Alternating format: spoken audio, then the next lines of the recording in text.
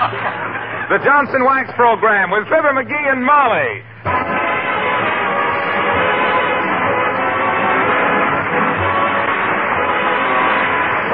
Johnson's Wax and Johnson's Self-Polishing Glow Coat present Marion and Jim Jordan as Fibber McGee and Molly with Jimmy Shields, Bill Thompson, and Billy Mills Orchestra. The show opens with Liza.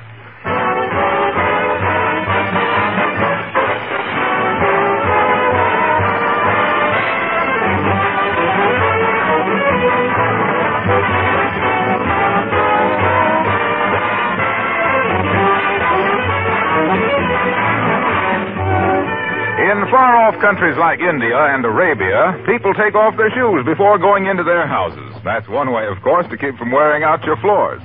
In America, especially during this month of January, that would be rather inconvenient. And as a matter of fact, we have a much better way than that to protect our floors. With wax. Genuine Johnson's Wax. The floor polish that has protected the floors in millions of homes over a period of 50 years. Johnson's Wax does two important things. It protects and it beautifies. It protects by spreading a tough wax shield over floors, furniture, and woodwork. A shield that guards these surfaces against scratches, wear, and dirt. It beautifies by giving them a lustrous, satiny glow, rich, mellow beauty that you can achieve in no other way. And in addition, Johnson's Wax saves you many hours of work throughout the year because it makes cleaning so easy. There are actually over 100 extra labor-saving uses for Johnson's Wax. Johnson waxing your tabletops, windowsills, lampshades, leather goods. You'll find these extra uses listed on every package of genuine Johnson's Wax, paste or liquid.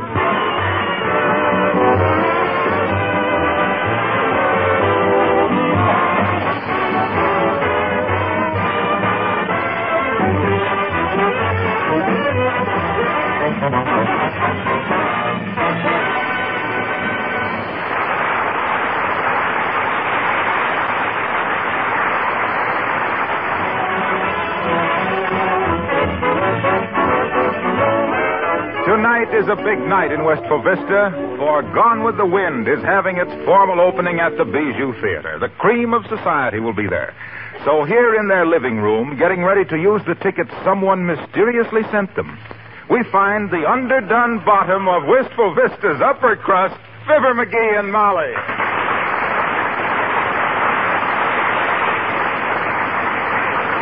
Hey, Molly, where'd you put that button hook?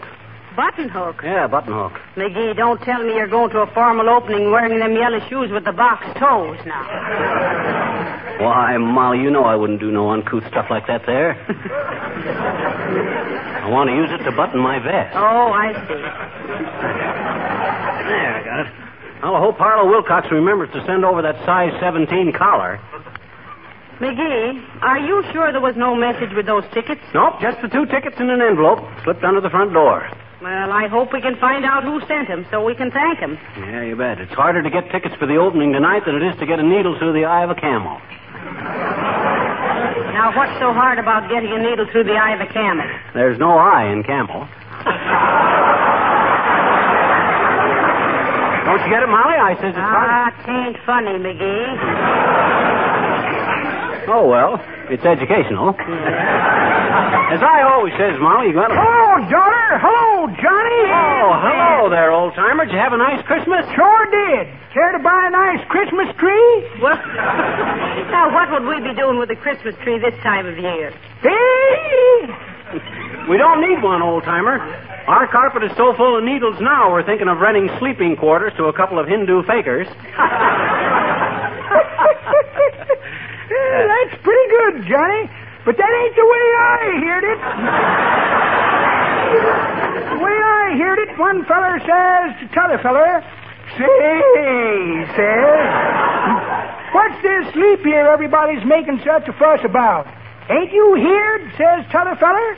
That's the time when a girl who's at loose ends has a chance to get tied up. Almost didn't make it.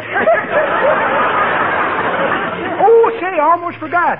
Here's the collar Mr. Wilcox sent over. Oh, the collar, yeah, thanks. Oh, just a second, old-timer. Here's a dime for your trouble. A dime? Well, split my lip and call me Chappie. No, won't take it.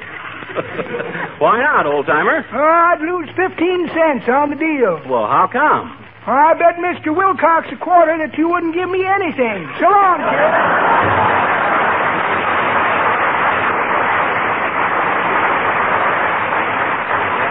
Can you beat that, Molly, trying to get money out of Harlow and me? Yes. Gets my goat the way that old tin type is developing.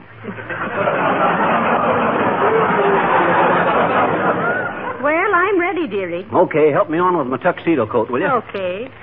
Now, take it easy, McGee. Yeah, I ain't had this coat on since Taft was inaugurated. Oh, dear. Now you've done it, McGee. Oh, dear. Is it bad, Molly? It's worse than that. It's split all the way up the back. Oh, dear. Well, as the delicatessen man said to the customer, here's a pretty pickle.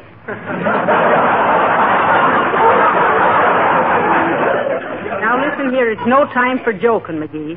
You hurry right over to the tailor and have him mend your coat. Okay, Molly. And go out the back door. It's quicker that way. Okay. Things always happen when a fellow's in a big hurry.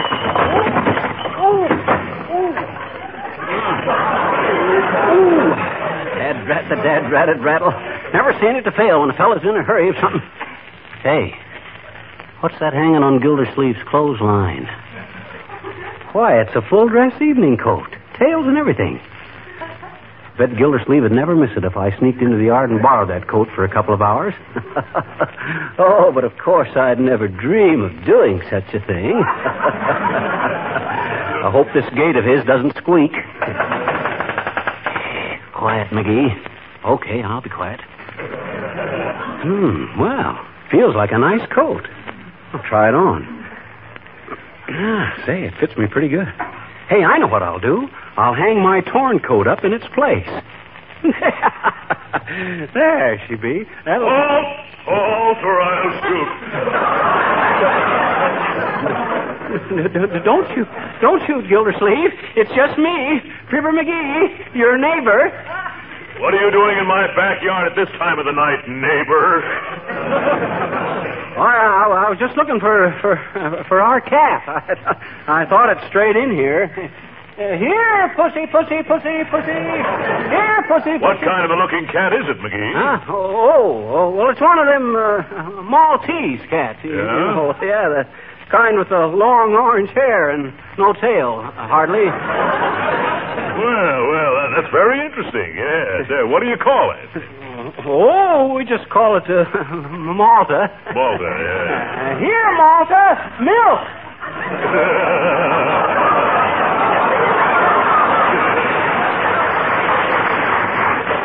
Malta milk, huh?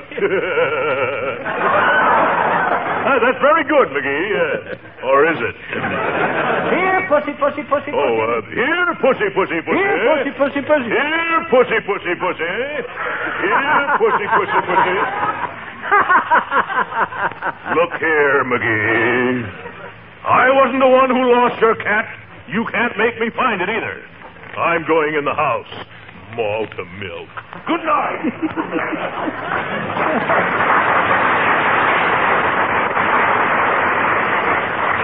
You almost caught me then. Well, I better get back home now. I'll put Gildy's coat back when we get home from the Bijou, and nobody will ever be the wiser. Oh, are you back, dearie? Yep. How do I look? Oh, where did you get that lovely swallowtail coat? Well, it wasn't time to get mine fixed, so I just borrowed this one. Oh. Fits like a glove, don't it? Certainly does. Uh-huh. Especially over the hands. I won't have to wear my gloves. Well, we might as well get started, Molly. Where'd you put the tickets? Here they are, stuck in the mirror. Huh? But for the life of me, McGee, I still can't see why they were sent to us. Now, don't worry about those tickets, Molly. All famous critics get theater tickets on occasions like this here. And since when were you a famous theater critic? Why, didn't I ever tell you about the time I was dramatic editor of the old Chicago Blaze? 1,000 times. Why, I was so powerful that every time I wrote a favorable criticism of a show, it would act as a hypodermic at the box office. Hypocritical McGee, I was known as in them days. Hypocritical McGee, the canniest connoisseur of culture that ever calmly called the cards on current camera crop, candidly cussing the crummy quality of clumsy creations, and continually causing chorus cuties to cry by composing cruel and cutting comments, calmly cracking the conceit of countless corny clowns by constantly clunking coarse comedians over the conch with critical cabbages, cantaloupes, cauliflowers, and cobblestones, and curdling the condensed cream of common kindness from the carnival concessions of Kankakee to the let's go to the show, Mrs. McGee.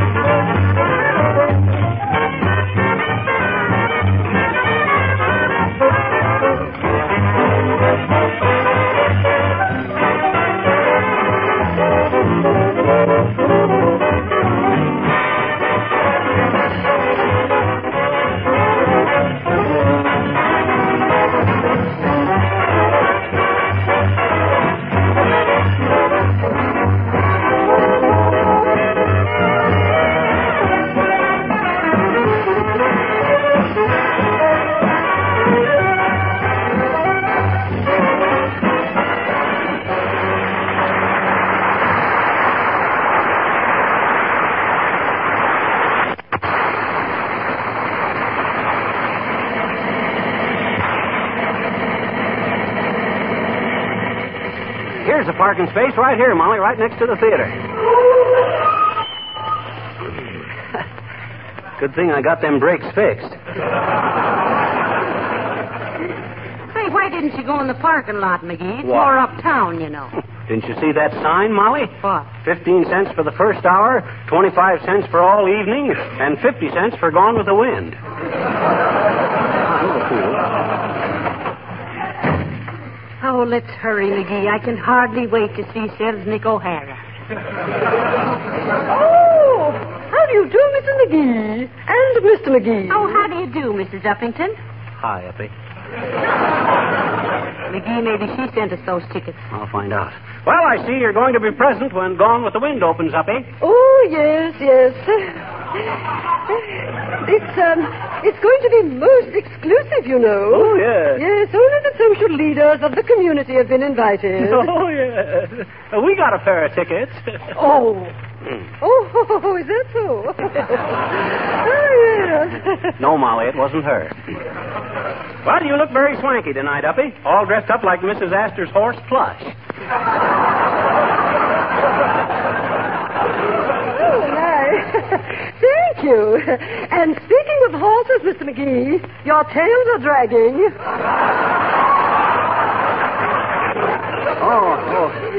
Oh, yes. You know, the men are wearing them longer this year, Mrs. Uppington. Oh, my, you look so charming, Mrs. McGee. Oh, thank you. Oh, I always liked that dress. I believe it's the one I gave to the rummage sale last fall. Yes, dearie. I cut it down to fit me and had enough material left over to make a fine pair of drapes for my sitting room. Score one for the home team. Say, Uppy, how do you like the string of pearls I got Molly for Christmas? Oh, they're divine. Oh, yes. But don't you think they'd look better, Mrs. McGee, if you took them out of the shelves? Foul ball. Oh, and tell me, my dear, where did you get those shoes? I must buy a pair just like them for my cook. I bought them at the Bonton, dearie. Your mother waited on me. There goes the ball game, folks. My mother. Oh, you got me. Goodbye.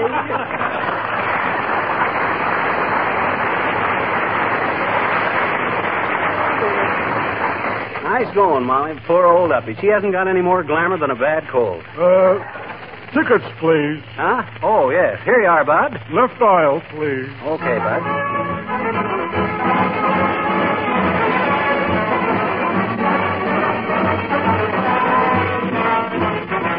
Oh, come on, Molly. The newsreel is just starting. My, it's dark in here, McGee. Yeah, they make it that way so you can see the picture better. Just follow me, Molly. Oh, here we are. You coming, Molly? This way, Molly! Oh. Hi, fellas. Here's our seats, Molly. There. Boy. Well, hello there, Fibber and Molly. Oh, hello, Mr. Wilcox. Say, Harlow, were you the unknown friend who sent us tickets for these seats? Why, no, folks. In fact, I didn't pay for my ticket either. The management gave me a pass. A pass? Yeah, I got it for my work in building up the matinee business here. Uh-oh. As Mrs. O'Leary's cow said to the lantern, I know I'm putting my foot in it, but... How did you build up the matinee business, Mr. Wilcox? Well, because every day more housewives are discovering how simple it is to protect and beautify floors and linoleum with Johnson's self-polishing glow coat. So loud, Mr. Wilcox. Someone might hear you. Oh, well, it's not only simple, but it's labor-saving. Johnson's glow coat. Oh, yeah. Johnson's glow coat is giving these ladies more leisure to enjoy the better things of life. Oh, yes, I see. More time to read books, to rest and relax, yes. and to attend matinees at the Bijou Theater. Well, I'll be a censored cognomen. Hey, watch my seat for me, Fibber. I'll be right back. Okay, pal. Hurry back. Hey, Molly, hand me the peanut brittle. Oh. Watch the newsreel. Okay, sure. Ah, there, my dear, and a good evening to you, Fizzle Fizz.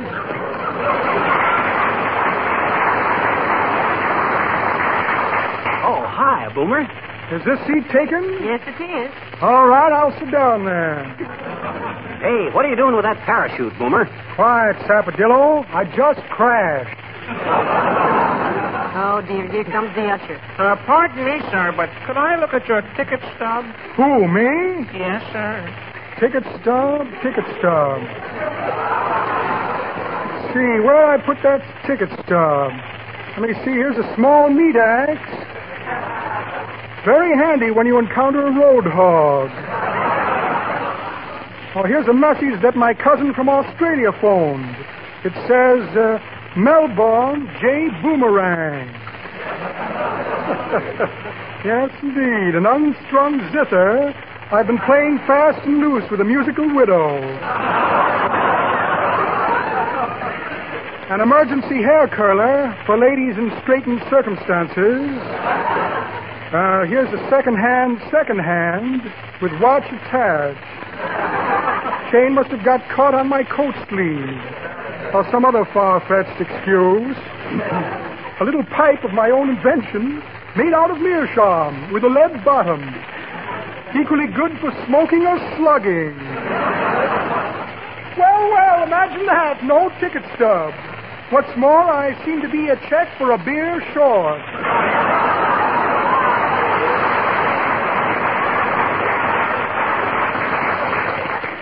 Then you haven't got a ticket stub, eh? Evidently not, my lad. Strange, I must have picked up the wrong wallet tonight. What does that sign say over there? Run, don't walk to the nearest exit. Fearless advice. I'll take it. Good night, my dear. So long, Paddywhack.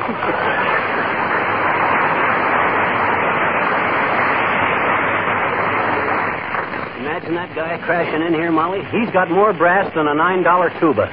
Say, McGee, stop squirming around. Well, Say, what's that I feel under my feet? Now, don't go bothering them, Molly. That's my shoes. Your shoes? Yeah, they were pinching me, and I took them off. McGee, I'm ashamed. Oh, well, shucks. What's the fellow going to do? Coming here to see Gone with the Wind, sitting with the E-light and taking off your shoes.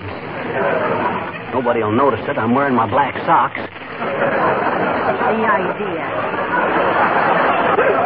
Put those shoes right back on this very instant, McGee. Do I have to? Yes, you have to. Now put them on. Oh, all right. Dad, I can't get my feet back into them. Well, it serves you right for taking them off in the first place. Oh, I can't get them on, Molly. Let me see. Oh. Huh? McGee, you're trying to put on my shoes. Oh.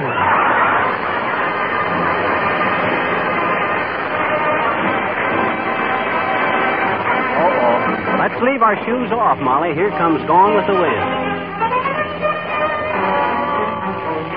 Ladies and gentlemen, while the audience at the Bijou Theater is watching Gone with the Wind, Jimmy Seals will sing All the Things You Are.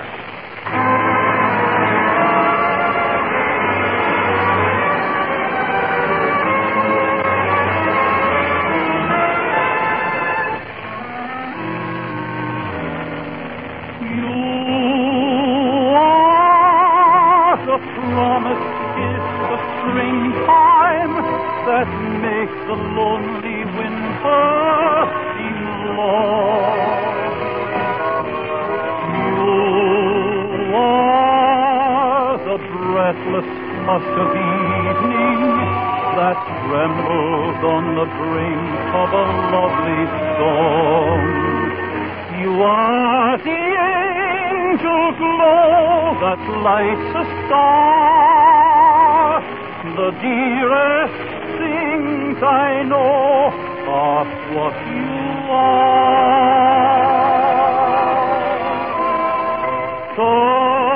Someday my happy arms will hold you, and someday I'll know that moment divine when all the things you are mine.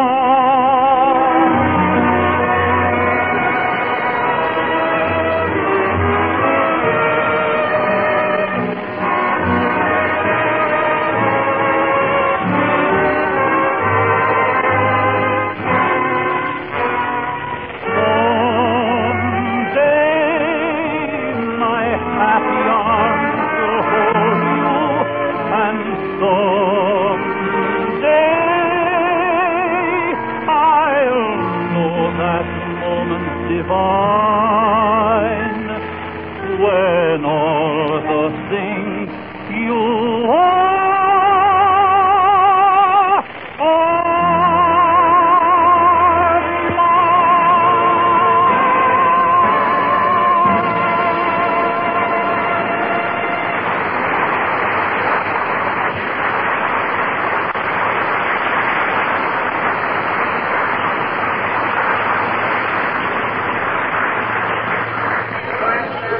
Scarlett was sure ahead of you, wasn't she? That's I just certain. love that Ashley Wilkes. Those Technicolor shots were terrific. Oh, I sure go for that Red Butler, don't you? The most wonderful picture I've ever seen. Well, I never thought I'd sit through a picture that took 4 hours, Molly, but this one was sure worth it.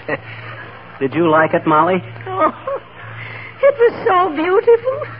I never enjoyed myself so much in all my life. Oh, there now. Don't take on so. I got a surprise for you, Molly. I know the perfect finish for an evening like this. Oh, dearie, you're always so thoughtful. Oh, shucks. What is it? Now, let's get a dish of chop suey at Gooey Fooey's Barbecue. Oh, McGee, how can you think of a thing like that at a time like this? We'll do nothing of the kind. Oh, well, shucks. When we get home, I'll fix us a couple of bowls of chili. Well, you're right, Molly. That would be more appropriate. Oh, McGee, I hate to keep bringing it up, but who could have sent us them nice tickets? And why? Oh, don't quit worrying about the tickets, Molly. Here's the car. Hi, mister. Oh, hello there, little girl. Can I have a ride home, please, mister? Can I, please? Sure, but... Hey, what's a kid your age doing out so late at night, sis? Curfew must have rung 3 hours ago. Hmm? Don't you know what it means when the bell rings at 9 o'clock? What? Curfew. Gesundheit. I guess you don't know what curfew is, Molly. I bet you I do, too, I bet you. Oh, no, you don't. Oh, yes, I do. Oh, no, you don't. Oh, yes, I do. Whoa! Oh, McGee, stop it. Get in the car. Okay. We'll all get in the front seat. Okay. Hop in, sis. Quiet there. Staying up for all hours, phone rides and getting in a buddy's hair. Where have you been till this hour, sis? To see Gone with the Wind. Oh. Say, ain't that picture a little too old for you? Oh, no, it's brand new. I meant, never mind. Well, what part of tonight's performance did you like best, sis? The part when Mr. Boomer was thrown out of the theater on his parachute. Let's get in the house, Molly, and get the... Oh, boy, I almost forgot about returning this coat to Gildersleeve's clothesline. Now, look here, McGee. I've been waiting for you. Oh, hi, Gildy. What's on your mind? You know very well what's on my mind, you wolf in sheep's clothing. Oh, no, that's my coat. Anyway, when you came into my backyard tonight, looking for that blasted cat of yours... Why, McGee wouldn't do a thing like that, Mr. Gildersleeve. Oh, no? And why not? Because we haven't any cat. Have we, dearie? Excuse me, folks. I think I hear our phone ringing. Stay right there, McGee. Oh, dear. Don't you try to crawl away with my tails between your legs.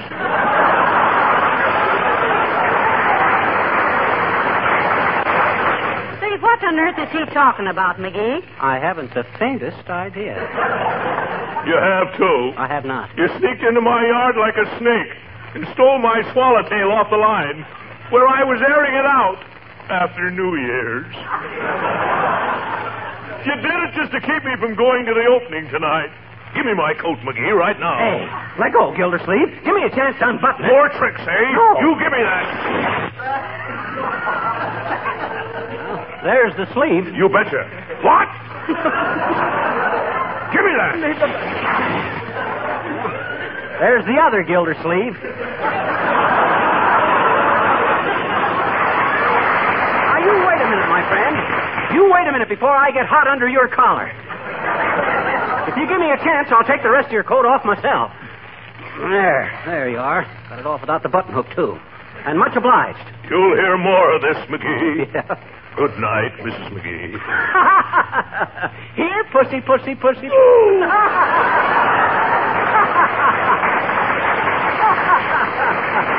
Oh, boy, what a night. 3 tickets to Gone with the Wind, Gildersleeve tearing up his own swallowtail coat. And now for a big bustin' bowl of chili. Go on in, Molly. What a night. McGee. Huh? Now I know who sent us those tickets. Who? Some burglars. What do you mean? Look, our furniture's all gone. Oh, sure. Fibber and Molly will be back in just a moment. While we're waiting, here's an interesting question. How many hours of work can you save during 1940 by using Johnson's self-polishing glow coat? Well, a good many. One woman told me that last year she saved herself 75 hours of work by using glow coat on her kitchen floor alone. That's just like being handed 75 extra hours of time for some of those many things you never find time for. And that's only part of the Glow Coat story. Glow Coat also saves your hands and your back from all the tiresome work of floor scrubbing. There's no rubbing or buffing with Glow Coat. You simply apply and let dry. And behold, you have a gleaming linoleum floor with bright, fresh colors. Floors that are easy to keep clean. A damp cloth quickly wipes spots and stains right off a glow-coated floor. Glow Coat is money-saving, too. It actually makes floors last much longer than unprotected linoleum. If you aren't already using Johnson's self-polishing Glow Coat, buy a can from your dealer tomorrow. It will save you many hours of work in 1940. Well, folks, our furniture wasn't really stolen. As a matter of fact, we didn't have any in the first place.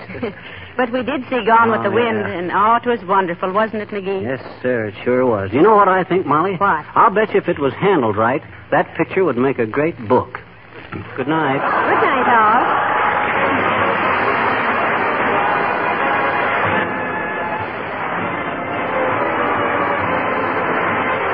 This is Harlow Wilcox, speaking for the makers of Johnson's Wax and Johnson's Self-Polishing Glow Coat, Racine, Wisconsin, inviting you all to join us again next Tuesday night. Good night.